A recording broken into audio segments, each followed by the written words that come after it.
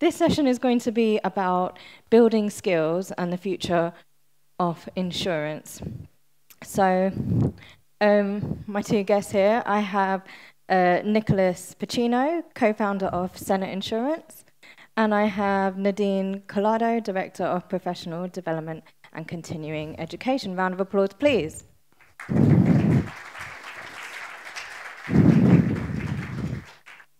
So for anyone that doesn't know, I'm Claire Ruel. I'm technology editor at Insurance Times.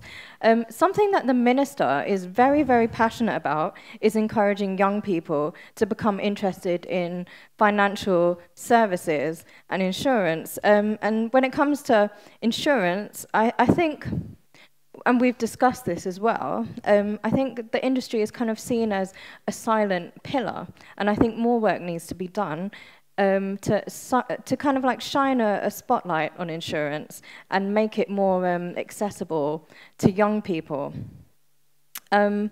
So in this session, we're going to look at insurance as a profession, training in the sector, opportunities, and how the skills gap can be addressed. So I am going to start with a poll again. So I'm going to ask the audience, does insurance as a profession get enough attention in further and higher education? Hands up for yes. Nobody? Hands up for no? Okay. I think the whole room. Okay, so I want to start by discussing insurance. Could I just add to that? So, yes, because there's only 2 university degrees in the UK that offer an insurance degree. Is that right? So I think the room was right. Okay. Yeah. Interesting. So insurance as a silent pillar. I'm going to give credit to Nicholas over here for dubbing that term, insurance as a silent pillar. And I'm going to come to him and just ask him to explain what he means by insurance being a silent pillar. Okay, so domestically, insurance sits behind the traditional industries. So accountancy, law, teaching, gaming. So when young professionals think about their careers, in my view, insurance is silent. But there's no doubt about the contribution that the insurance sector gives to the local economy. So this is why I call it the silent pillar. Okay. Nadine, sorry, can I elaborate? Okay. So domestically, the insurance industry has emerged in the last 20 years. So I also think we could do more to promote the industry. Mm-hmm. The industry has a lot to offer in terms of roles. Mm-hmm. So whether you're an introvert or an extrovert, whether you're analytical, sales-driven or mathematical, the industry has a role for you. And we're talking underwriters, claims managers, insurance management, insurer tech. There's a diversity of roles, and I think there's more to do about it. So some stats, there are about 500 employees in the Gibraltar insurance industry, of which 40% are Gibraltarian and the 60% are non-Gibraltarian. So I think that sort of shows you that there is a little bit more to do there. Okay, thank you, Nicholas. Nadine, coming to you. Do you agree with Nicholas? Is insurance a silent pillar? Well, if you consider that, I think last year's in the budget speech, the previous Minister for Financial Services, Albert Isola, stated that 7 billion in gross premium income came into Gibraltar. That was the 2022 stats, I think. Okay. That yourselves and other people have mentioned 30% of the motor insurance industry in the UK, 20% pet insurance, etc. Yep. This, unless you listen to the budget speech, or you're really into insurance, that's not typically known by other sectors in financial services or the public at large.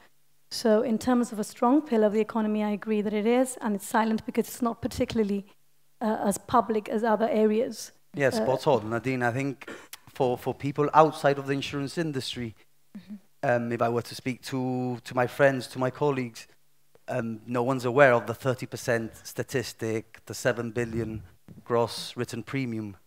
So, yeah, I'm with you. Yeah.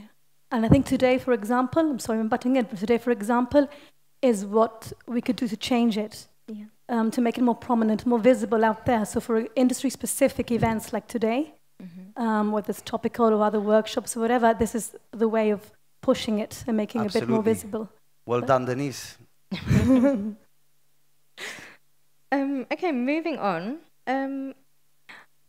I wondered if we could just talk about the kind of recruitment that exists in Gibraltar for financial services. So I don't know if Nadine, did you want to kick off with that one?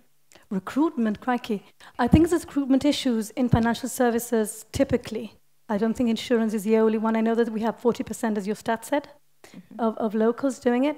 But I think the other sectors also suffer from the same situation, let's put it that way. It's a good problem to have, but nonetheless, it's something we have to work on.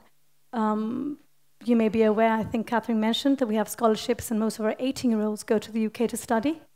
As a result of that, those who don't want to go to UK don't have, as I said, the visibility in financial services sector. I know the minister, the current minister, Angela Feetham, has a very sort of urgent drive to change that and has had like meetings in the finance centre with younger people as well. So because there's only 2 particular degrees specialized in insurance, otherwise it's professional qualifications. Because that's not so visible, I think perhaps introducing, and I'm going out on a limb here, the level 3, for example, that's an A-level equivalent, the certificate in insurance, which is the first one, into the College of Further Education to get, in relation to this industry, of course, to get 16-year-olds aware that this professional qualification and this industry is there for the taking, so they have some kind of qualification and going forward and taking it over there. So that could be done for all the other industries as well. Okay, Nicholas, did you have anything to add? Yeah, I mean, I've got to agree that there is a recruitment challenge, and I think it was mentioned earlier today. But I think it's important to understand that there are recent initiatives in place which are already beginning to bridge the gap. So, for instance, if you were to Google Insurance Apprenticeship Gibraltar 2020, you would come across a Gibraltar government article and you'd come across a very powerful image. The image is powerful because you can see Minister Vosano, you can see a young group of professionals, and they're all wearing COVID masks. So whilst the whole world was shutting down, Gibraltar was creating insurance jobs, creating a platform for young people to enter the industry, and at the same time helping insurance organizations during troubled time. We had travel insurers struggling. So there are initiatives that have already been in place recently, which are sort of paying dividend, I would say. I think it could be glamorized a bit more. Sorry? In terms of promote the industry as well for younger people. Yeah. Oh, we was mentioning that earlier on as well. Yeah. An example of the success is, from the initial code, is one of the trainees who's now in a senior position within the GFSC. So we're seeing a bit of development. Just coming back to your point on glamorization, I think emerging technologies definitely attract young people to the sector. Things like AI, blockchain, machine learning, automation. But one thing I noted when I was putting this panel together was that Zurich actually highlighted a skills gap in automation, especially as AI is a new technology and we're still waiting to hear regulation around that. I wanted to ask, and I'll come to Nicholas first, I wanted to ask how the industry can kind of address the ongoing need for skills enhancement, because that was one of the problems with the AI skills gap. So I can only think of the local industry, and I think the skill gap can be bridged by the help of the Gibraltar Insurance Institute, the Gibraltar Insurance Association, in maintaining ourselves communicated with the industry, reaching out. The GII already carries out a lot of work in terms of education and training. I think in this way we can bridge the skills gap. In Gibraltar specifically, domestically, we've got the Digital Skills Academy, which is designed specifically for that, and I think in a way we're already bridging that gap. Maybe not specifically to insurance, but in the tech area. The Digital Skills Academy supports the GII with training as well. So I think that's one way of supporting and bridging that skill gap. Nadine, do you have anything to add to that? No, I think we've heard throughout the day that the jurisdiction is naturally nimble and fast-pacing and reacts very quickly. So I think, as you've mentioned, the combination of those and another, I mean, I think somebody mentioned the blockchain element, smart contracts coming into insurance as well. That's already happening. So I think we're quite good as a jurisdiction to react. That, of course, work has to be done and to be polished. I think that's... We're agile as a jurisdiction. Yeah, that's parallel with other sectors. That AI is also having a bit of a... Yeah. I'll bring a parallel to higher education. The advent of ChatGPT, you all know ChatGPT, yeah? So that affects us as a university and how we design assessments, but that's all the other thing that affects the impact of how we design the assessments. We encourage students to use ChatGPT. You can't deny that that's happening, so it's just finding a way of making it, of going round it and adapting to it, and I think that works for all the other industries in a different way, of course. Yeah. There was one opportunity that was identified, and that is the appointed representative route. And I was wondering if Nicholas could explain a bit more about what an appointed representative actually does and why he thinks it's a good opportunity for young people. So the appointed representative is an individual or a business that sits behind a licensed intermediary. So it's a great platform for someone wanting to start up in business, in insurance business, to, I guess, save costs, use the expertise of the insurance intermediary. They don't need to go through the licensing application. They need to meet a certain criteria. They would need to be monitored by the insurance intermediary. But ultimately, you can bring up an idea, a business idea. I guess the Zigo example is perfect. You can use the appointed representative model to launch your startup. And I think it's very well utilized in the UK. I don't have statistics, but if you Google it, you'll be amazed how many appointed representatives there are in the UK. I think locally it's underutilized, and it's a good opportunity for young professionals and for startups in general. Okay, interesting. Nadine, did you have anything to add to that? No, it's very industry specific. Okay, all right, lovely. I will move on. Okay, so talking about recruiting more young people in insurance, there is one issue that has been a long-standing issue in general insurance as well, and that is the issue of retention. So young people tend to join the industry and then leave pretty quickly.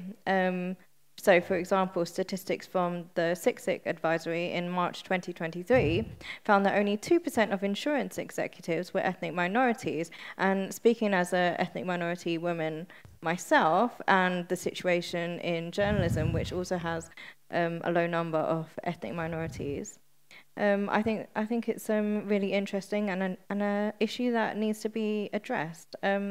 So, coming to Nicholas first, I was wondering if you could talk a bit about your own background and what kind of mentorship is available in insurance, because I feel like this helps sector-wide, not just insurance. Okay, shall I answer the first bit first? Yes. Yeah. So we have about 500 employees in the local insurance industry.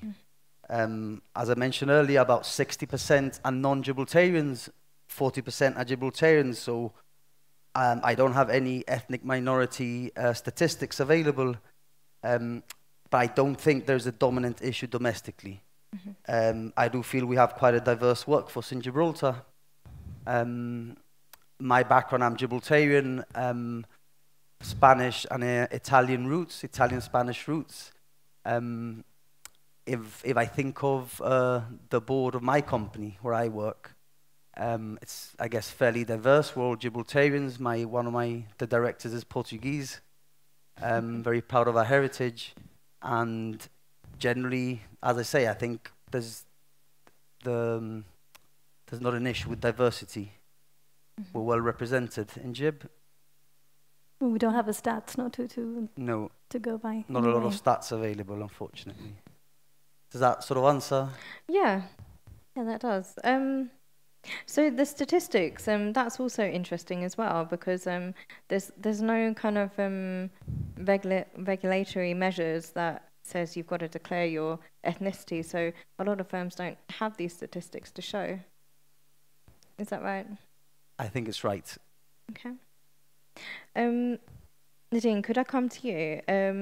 Could you talk a bit about your background and just different opportunities for young people in insurance? Okay. My background, so I did 20 years in the fiduciary sector, the licensed fiduciary sector locally. I was a director of one of the fiduciary outfits in Gibraltar. And then I moved to higher education 9 years ago. I'm founder member of the University of Gibraltar. There were 6 of us.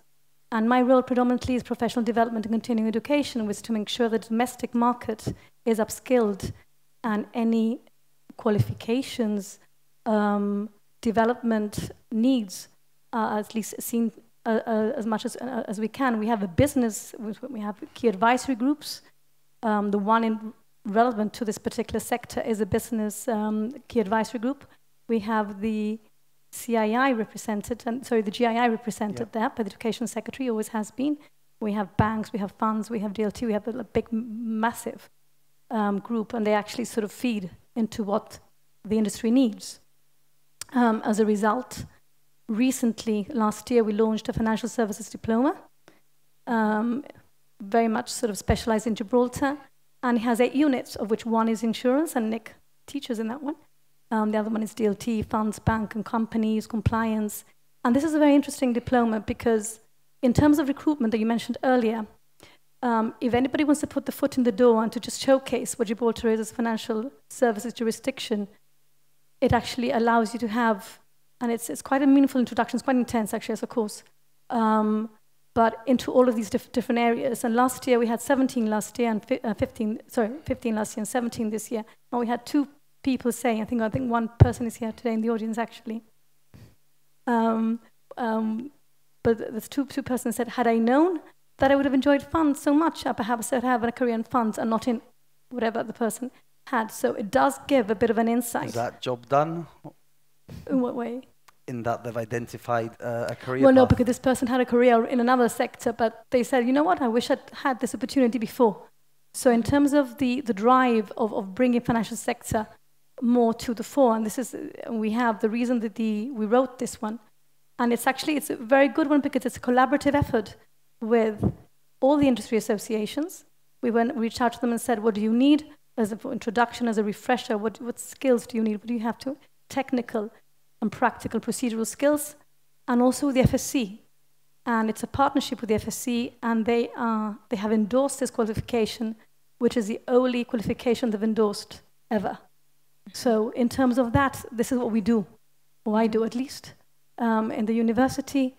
And in terms of specifically to the insurance sector, it's also a success story. In 2017, we were the first jurisdiction to achieve a fast-track route for the certificate and the diploma in insurance. The certificate is a level 3, it is an A-level equivalent, and the diploma is a level 4, it's first-year degree.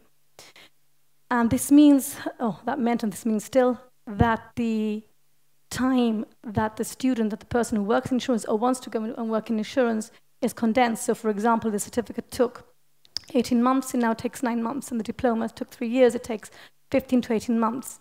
And that was a bit of this was the GII, and I'm going to name Lorraine Mobley, she really pushed for this, the university, and we achieved this particular fast-track version, which is now used in other jurisdictions. So that's a good success story for Gibraltar, actually. And we've had, I'll give you some stats, that's why I've got this here.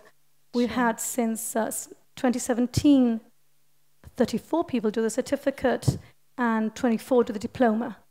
We had 2 years within the COVID years, so we didn't because it's face-to-face qualification.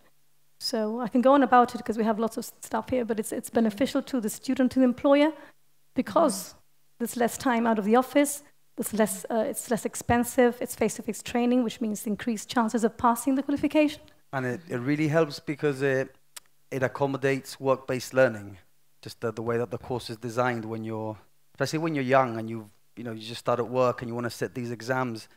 Yeah, it really helps. Okay.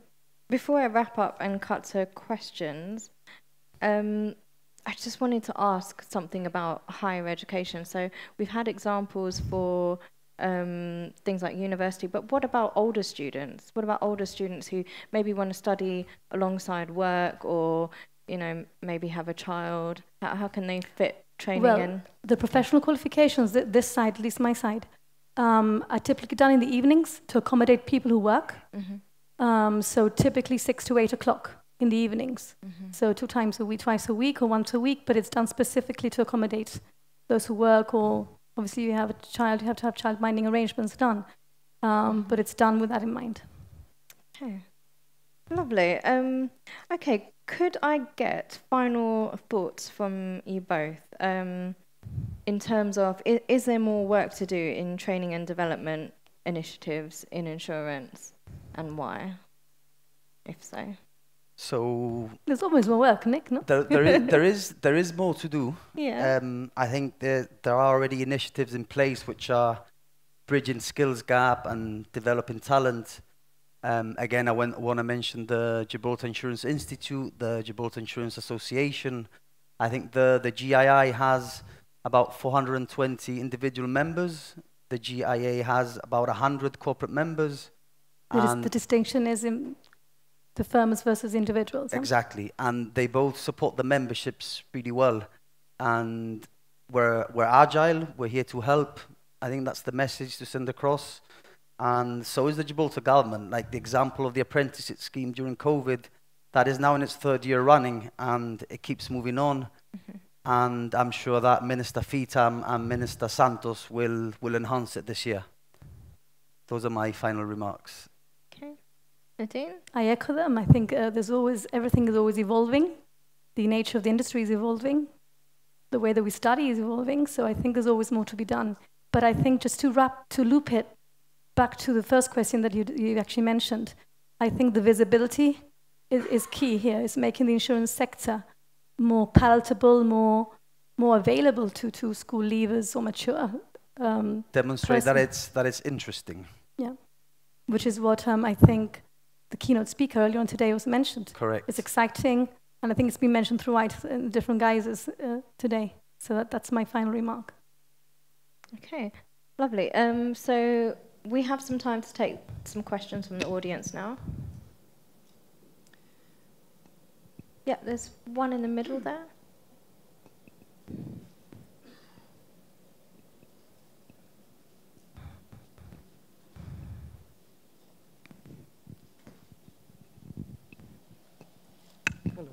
So how and why should insurance firms provide young aspiring school leavers with greater chances and support of employment?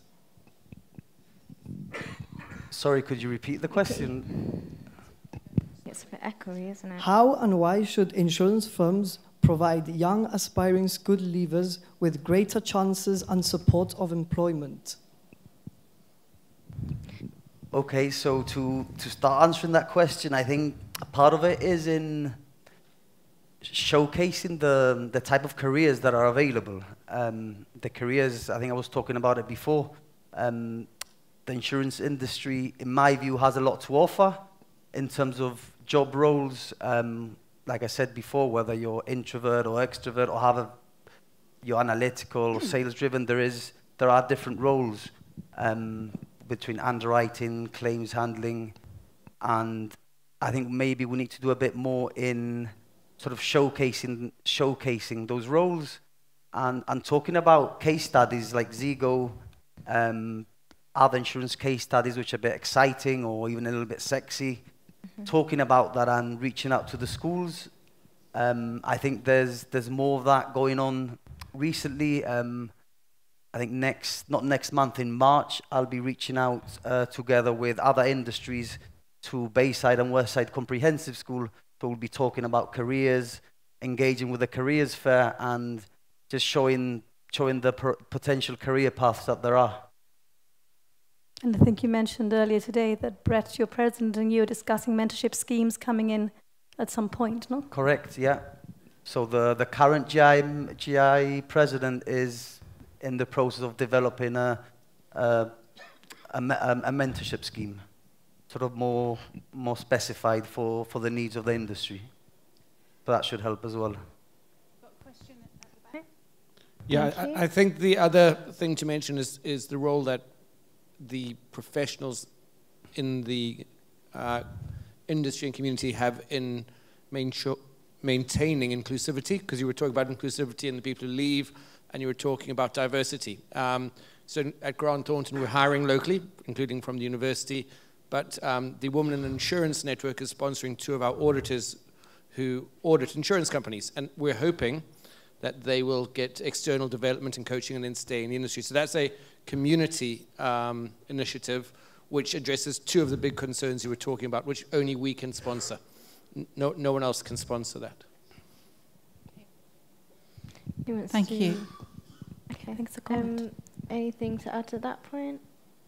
No? No, I think No, it's thank a you. grand initiative, actually. Yeah. I was wondering if the audience had heard of a charity called the Insurance Museum. Okay.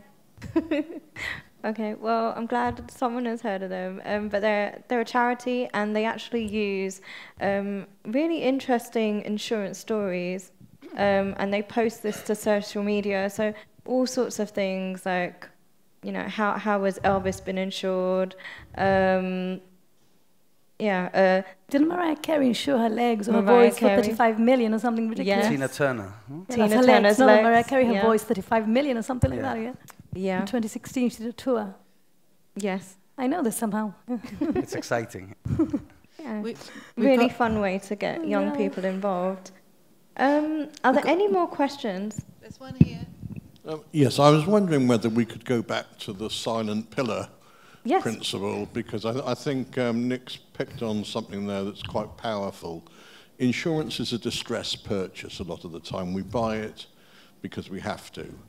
You know, if it goes well, if we happen to make a claim and we get that sorted out smoothly, we say nothing.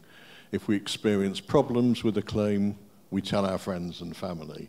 And therefore the public perception around insurance is not as good as other areas. And I think that probably feeds into the reasons individuals don't think about a career in insurance. So if it's the silent pillar, what are the characteristics that we need to turn it into the exciting pillar?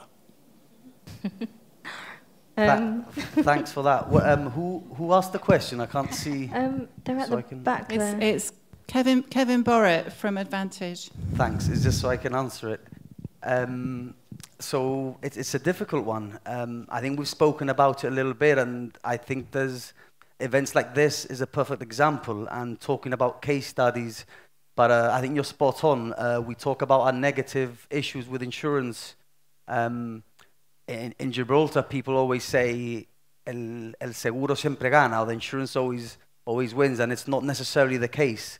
I've worked in business before where one specific book of business is not necessarily profitable, and we're really just, I guess, providing a service to the community. So I guess it's about showcasing the efforts made in the insurance industry, what the Gibraltar University does, what the GIA does, what the Gibraltar Insurance Institute does, because there's a lot of volunteers put in a big effort for the industry, and talking about the case studies. I hope that helps. I don't know whether any charitable cause could be a good rep for the industry, for insurance firms to do, or the associations to do. Focus on something charitable once a year, so that you get good press and good rep that way. You know, these things tend to filter through the subconscious, the frontal lobe and back lobe. Yeah. But it happens. Think, It's all marketing, isn't it, at the end of the day? Yeah, thinking out loud, perhaps an industry annual open day. Something that that I saw recently, well, a few months ago, and I quite liked was the Gibraltar Regiment recruitment campaign. You walk into the John Mackintosh Hall and you just see the efforts that they make for their industry, and you almost feel like taking part. So sort of a bit of a recruitment drive where you get some of the organizations together to, again, showcase case studies and opening and good up stories. Good stories, yeah. That could work. Okay. Any more questions? Yeah.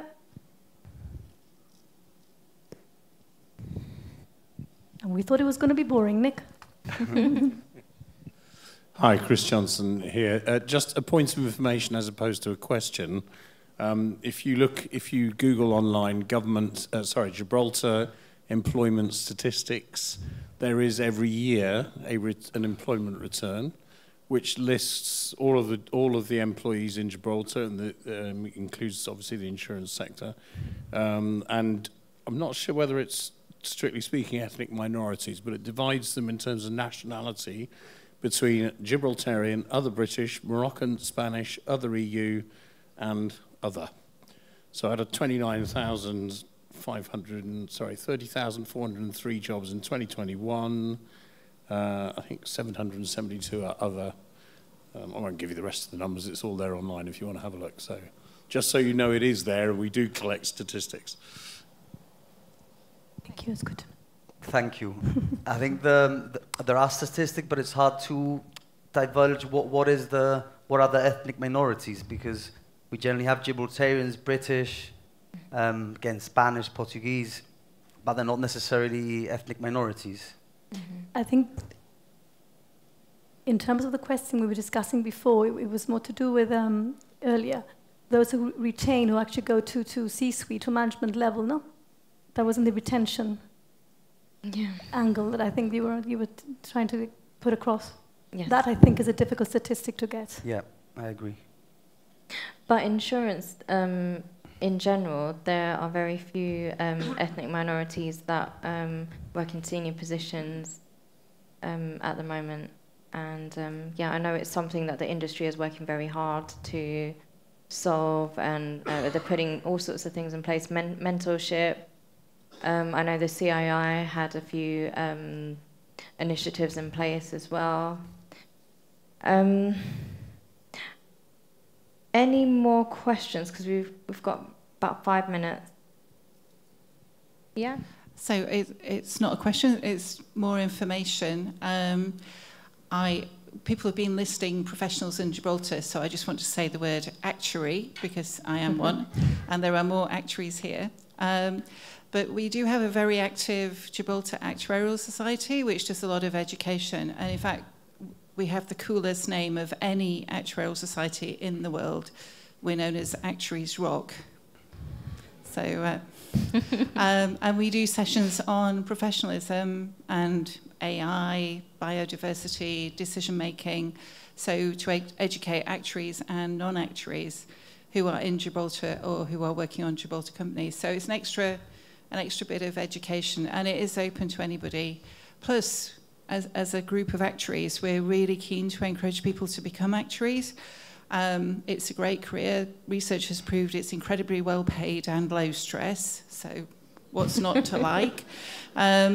So if anybody anywhere knows anyone who's good at maths, then get in touch with me, because we can very easily talk about the actuarial world.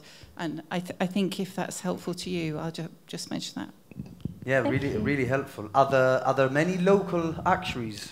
There in Gibraltar and the Campo, there are probably about 12 to 15. On my mailing list for Actuaries Rock, I have over 100 people, because we have actuaries, actuarial sympathisers, and actuaries in other jurisdictions who work on Gibraltar companies. So, yeah. Okay. We're open to all. How does it compare per capita, the actuaries here versus some of the numbers of firms? Oh, that's a really interesting question. I did actually do that calculation, because I'm an actuary, and it's about the same. So we're doing okay then? Yes, but we have 50 insurance companies. We've mentioned already that 1/3 of cars in the UK are insured here. There is a big market for actuaries, so maybe per capita it's about right, but per pound of GWP it's probably too low. And the actuaries we're employing, although the ones here we're all busy, that money is going into London, to London-based actuaries, Danish actuaries, Bermudan actuaries, Swiss actuaries, you name it. They might as well be here. And I think that would tie in with the minister's aims. And as I always say, you can't be too rich, too thin, or have too many actuaries. I love that. Any more questions? We have a couple minutes left. No? Okay. In that case, could the audience please give a round of applause to the two speakers? Thank you.